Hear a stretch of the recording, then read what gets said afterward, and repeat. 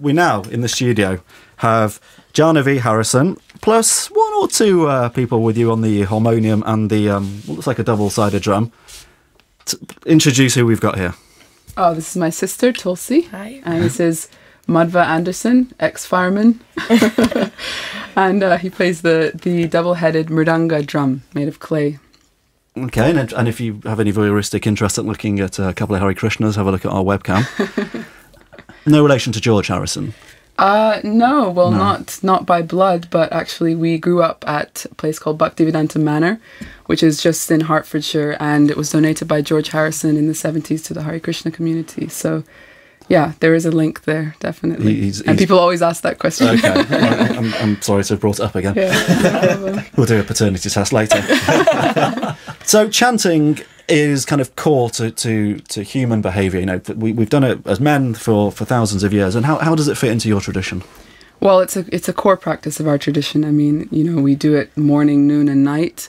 Somebody dies, somebody's born, birthdays. We're chanting all the time. The idea is that the chanting brings you into an inner sacred space, allowing you to connect with your real self, the eternal soul, and with, dare I say it, with God. Mm-hmm. And, you know, it just allows you to access a place where you can become more loving, more patient, more tolerant.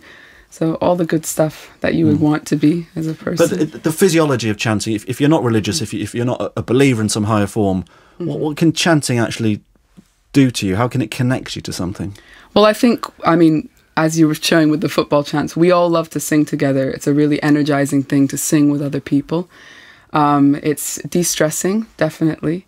And a lot of people have actually told me that they love coming to chanting sessions because they don't really like socializing so much where you have to just chit-chat all the time with people. They feel more bonded and more connected, deeper relationships with people through sessions of chanting. And that's don't go on a fair dating site. Exactly. Chant a bit. Your friend. That will put some spice back into your marriage. Yeah, amazing. Yeah, I think you've nailed it there.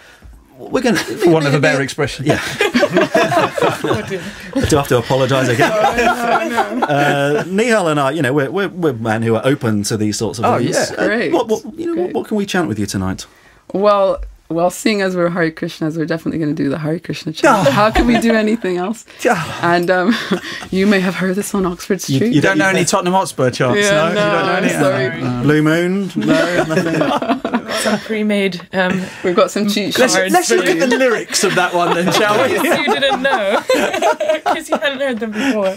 You haven't got sort of a new album coming out with different lyrics on? Yeah. A remix album? Actually, yeah, we sing a lot of different things, but we usually take a little more time to get into it. So we thought we'd do something you're a bit familiar with. Okay. An old standard. The Oxford Street medley. Yeah, exactly. All right, so sing along at home and feel your serotonin levels naturally rise and your desire to have an affair dissipates. All right. Okay, Jahnavi.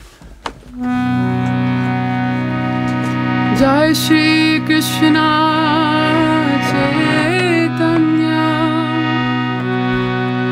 Prabhu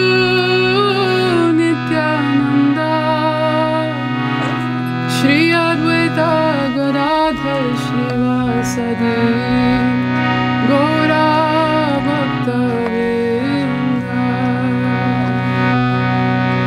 Hare Krishna. Is this our bit now? You can join in if you want. It's our bit now, yeah? Oh, we go now.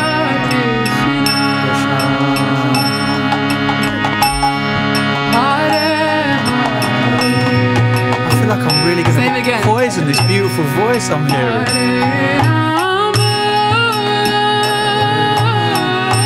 Come on, Nihal. Can't hear you. Amazing, though. Can't hear you, Nihal. Come on. Get ready.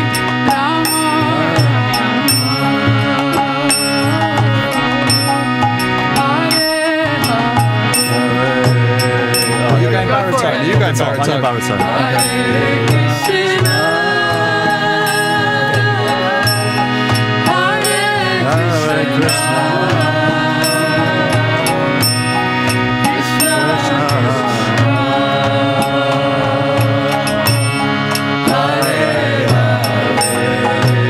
I'm going baritone.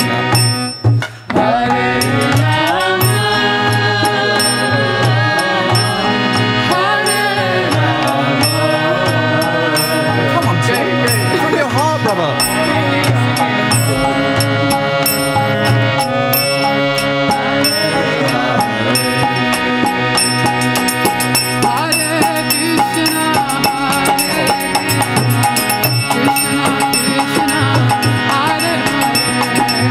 It's going to 130 beats per minute. Actually, slow down.